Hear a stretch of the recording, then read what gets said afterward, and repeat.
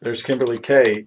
She is typing away, although she is severely injured. Stick your hand up here so they can look at that. Is there a doctor in the house? That actually doesn't look that bad on camera. It looks worse in real life, but it's kind of bruised up. It's a mess. So what happened to you? This is our after show injury report. Right. Did you hurt yourself during the program? No, this was not a work injury because I could get workman's comp for that if I had like real insurance and a real job. So what happened here? Okay, so I was moving furniture this past weekend for myself and for a friend that really needs furniture from a guy that was moving, and he was giving away all of his furniture. All right, you're going to give us all of the details. No, I was just, I got a new dining room table out of the deal. Moving furniture. I was moving furniture. Heavy stuff. Like leather sofas, 2 of them, a whole sofa and then a love seat, dressers, desks, dining room set. Did you drop something on your? I don't know what I did, but we had to squeeze out a teeny door in many of the cases where we were pushing and huffing and puffing.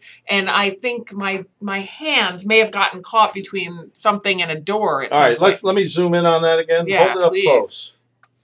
If there's a doctor in the house.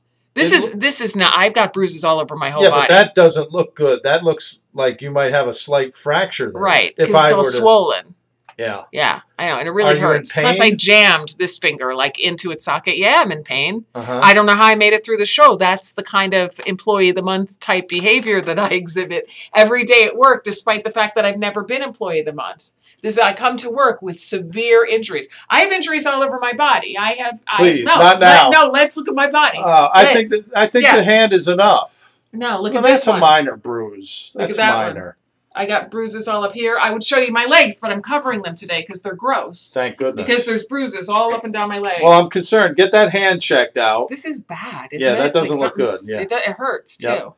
Me, on the other hand, the only problem that I'm having today is too much chest hair exposed. How